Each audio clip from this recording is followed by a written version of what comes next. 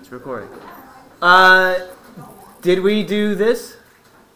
Yes, we did. So the main idea is you try to break this down into something times something else and keep breaking it down until you can't anymore. And then write down, okay, 2, there's only a single 2 here. So I just write down a single 2. There are 2 3's, so I can write it as 3 squared. But the square and the square root cancel out, so I can bring the 3 on the outside. And I'm just left with 2 and 17. So that's how you reduce. We're going to practice that with whiteboards tomorrow. So we'll talk about it, we'll practice it with whiteboards. That's that. Hopefully we remember the Pythagorean theorem. It only works with right triangles. A squared plus b squared equals c squared. A and b are the legs, and they touch the right angle. So the furthest one away, that one's always c. It's always the largest side. So we went over that. We did an example. Is this true? Did we get to this? Pretty sure we did. Yeah. So this and this and this, we had just 6 and 4 and x we're trying to solve. All you're doing is choosing a and b, because they're the ones that touch the right angle, and then plug them into a squared plus b squared equals c squared. And we square root both sides, and we got 2 rad 13, or 2 square root of 13. I would accept both, but we're going to practice this tomorrow just so you know how to reduce them without a calculator. One thing that we also looked at was when the side lengths aren't just numbers or variables. It's a x minus 1. It's an expression. But we can still consider this b. This one's c because it's the hypotenuse. And then 5. And then we wrote this down. And I'll review this part. I'll review that when we get to the homework assignment. I'll do one of the problems or 2 of the problems.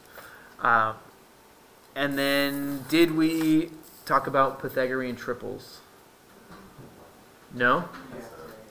Yeah, we did. That was the last one. All this means is when you do, like for a triangle, if it's a right triangle, then it'll be a Pythagorean triple if you don't have any side lengths that are fractions or decimals.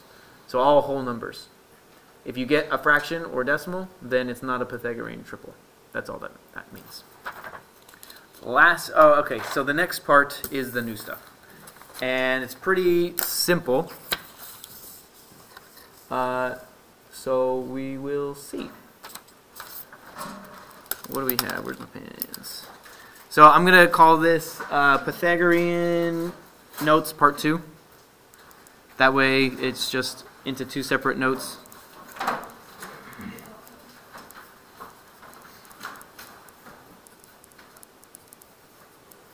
And that's the date today, 1/15/20. Pythagorean notes part 2. We have 2 theorems on this and then an example. I mostly want to just let you guys work on the assignment. So the notes will be rather quick, and then I'll let you work on the assignment, and you can ask questions, and I can do some of the problems here. So, Pythagorean theorem. We looked at the Pythagorean theorem. We're going to look at the triangle inequality theorem.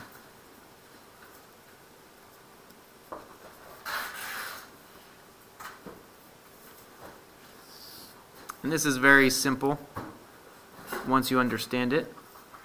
The triangle inequality theorem says that for any triangle, if you pick 2 of the sides and add them together, it has to be greater than the other side, greater than the last side. So I'll say it and then I'll show you something on my computer. The sum of any 2 sides of a triangle must be greater than the third side.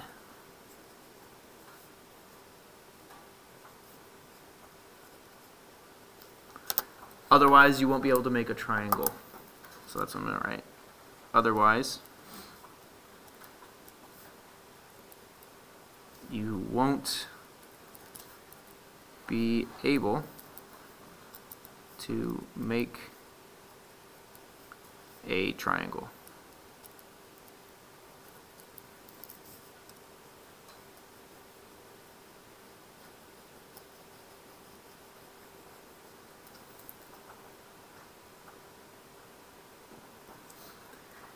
And then I'm going to show you real quick.